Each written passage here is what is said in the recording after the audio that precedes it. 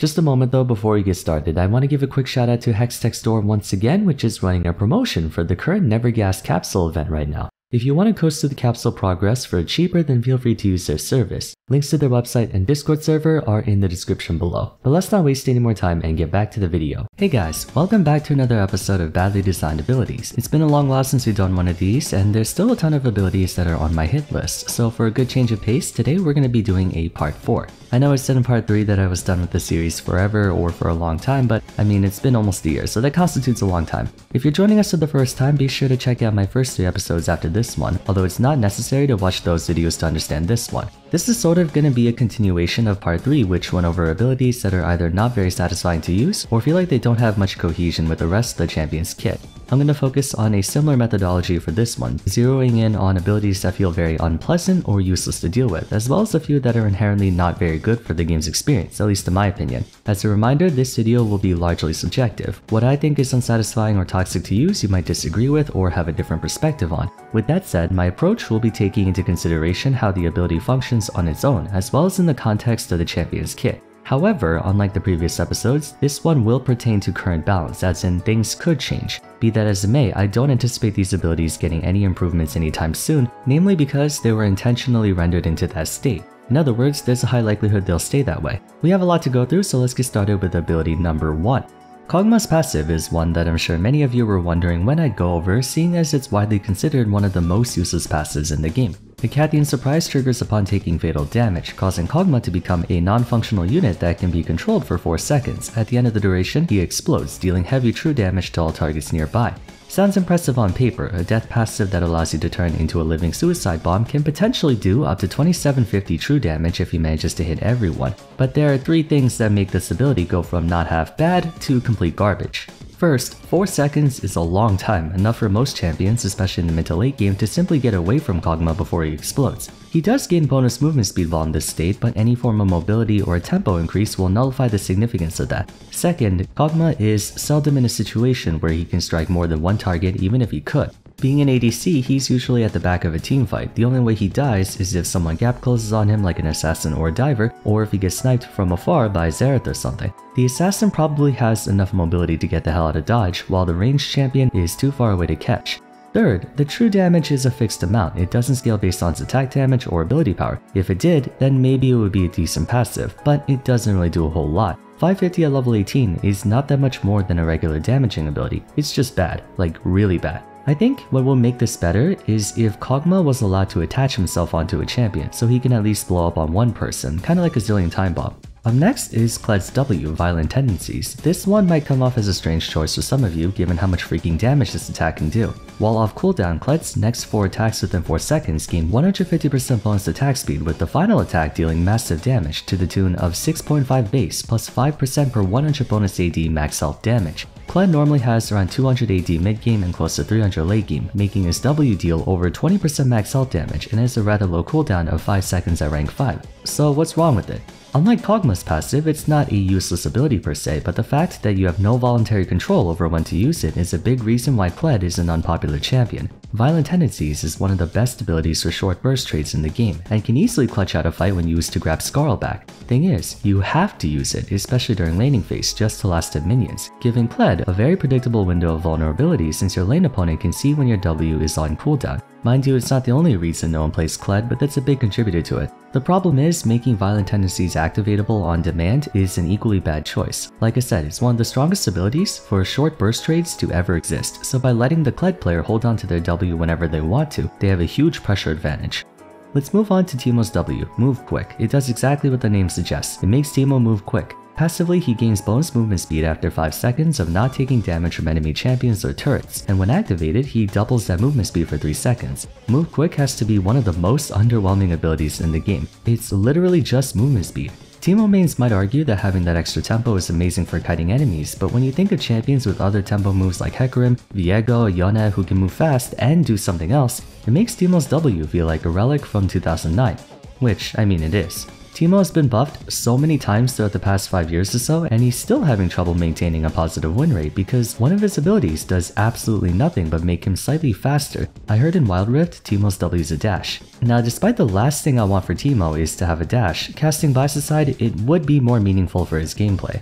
Continuing down the list, we have Shaco's W. A lot of W's today, although W tends to be the one champions max last, so it makes sense. Although in this case, Shaco's Jack in the Box has to be one of the most infuriating abilities in the game. He sets down a trap that becomes untargetable and invulnerable to enemies while invisible. Upon enemy contact, it reveals itself and fears all nearby enemies for up to 1.5 seconds while dealing magic damage to all of them repeatedly.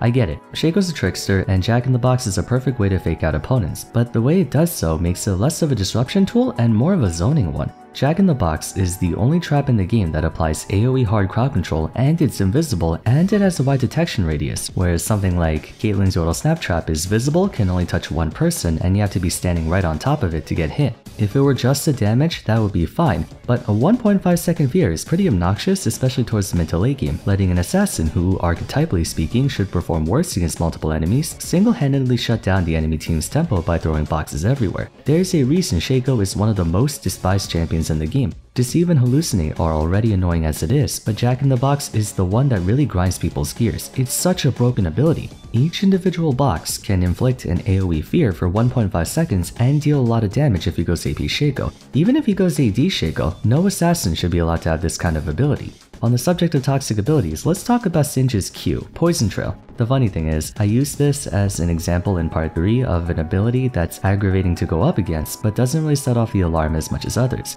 That doesn't mean it's not a badly designed ability though. While active, Singed leaves a poison cloud at his present location that lingers for just over 3 seconds, dealing damage over time to anyone standing within it, and man, it does a lot. One touch of his trail causes you to sustain 120 base plus 90% AP magic damage in total. The reason Poison Trail is badly designed is not because it's overpowered, nor does it feel underwhelming to use. On the contrary, Singed mains love this ability, it's the whole reason they play him in the first place. It's badly designed because it explicitly discourages confrontation. Singed emits poison at his current location that lingers for a short while, so the only way to gas your enemies is to put poison down and run, which is what Singed players do and why there's that whole meme of don't chase Singed. I'm aware you can toggle Poison Trail, then walk up and fling someone so that they're thrown into it, but that still perpetuates the notion of not wanting to engage in direct confrontation, as there will only ever be poison behind you, not in front of you. His method of exerting pressure is to run around in circles to spread poison everywhere instead of taking his opponents head on. Not saying every champion has to attack directly, but it forces Singed, and by proxy the enemy team, to play the game in a deviant way, which isn't exactly conducive to a fun experience as everyone else engages directly. Singed is the only champion who doesn't. It's just a really degenerate and poorly thought out win condition to follow where the less you interact with your opponent, the better.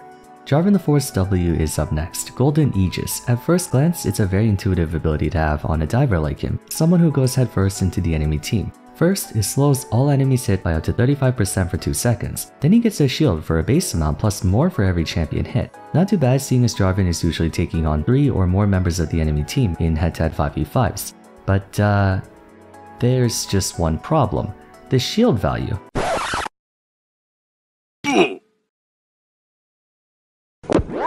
At max, assuming you're literally hitting the entire enemy team, Golden Aegis gives you 140 base plus 6.5% of his max HP. This has to be the lamest shield in the entire game. For a comparison, let's look at Yona's Spirit Cleave. If he hits an enemy champion, he gets a shield for 110 base plus 110% bonus AD. Once he gets around 3 to 4 items, that turns out to be around a 300 to 400 HP shield. That's against one champion.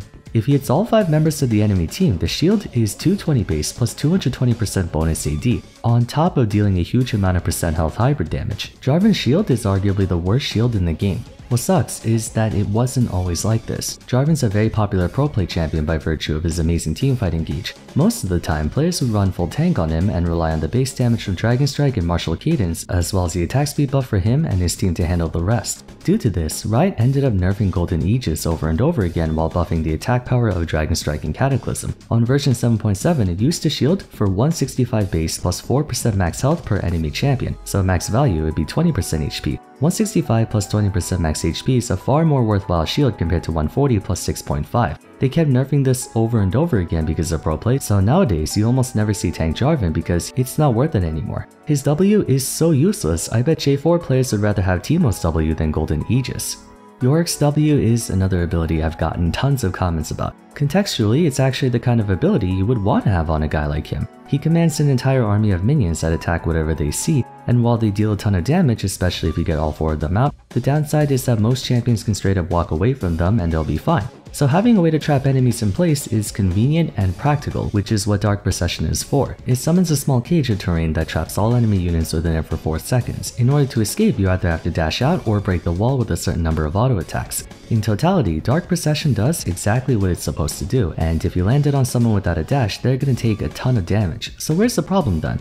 The problem lies in the probability of Yorick's W actually working. With a target range of only 600, he has to be reasonably close to his opponent, making it very obvious he's thinking about it. There's also a 0.75 second cast time, which is enough for most champions to simply react to it and walk out of range unless you predict where they're pathing towards it to make him less likely to escape. The only time Dark Procession can easily trap someone is if you tag them with Morning Mist beforehand, which is also difficult to consistently hit. Dark Procession overall feels really underwhelming to use, except for very specific situations like if you use it on a champion without dashes or fast auto attack speed. That's pretty much only mages. Every other champion can either break the wall quickly or dash out of it. That's the main reason people don't like playing Yorick. He can do tons of damage, but it's so dang hard to get the ideal circumstances to exert that damage because Dark Procession doesn't even do anything half the time. While we're talking about conditional lockdown, I want to draw a parallel between Dark Procession and Infernal Chains. Aatrox's W feels like a pretty lame ability at times given that you can walk right out of it, even though it slows you for the duration. But what makes it more effective is that the Aatrox player can somewhat consistently guarantee their target will get sucked back into the center if he lands 1 or 2 sweet spots of his Q.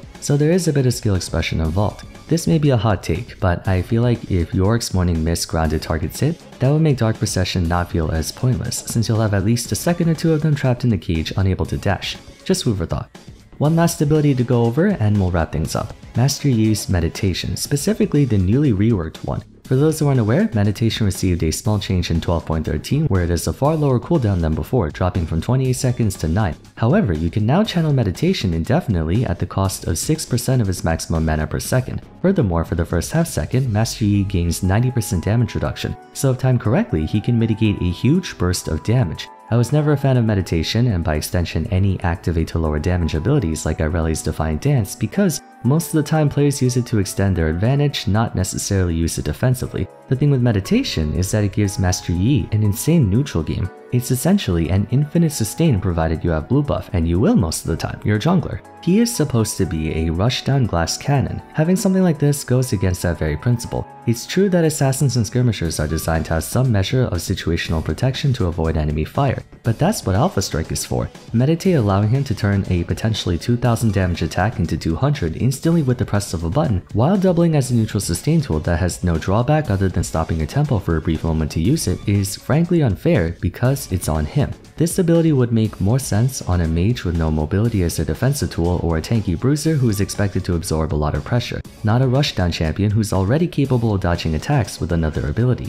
I hardly ever see Master Yi players use Meditate to buy time and disadvantage. I usually see them use it to survive a tower shot or auto attack reset. You can try to argue that it's better than giving him raw durability, but there are better ways for skill expressive defense, which he already has, Alpha Strike, even though Alpha Strike has its own problems.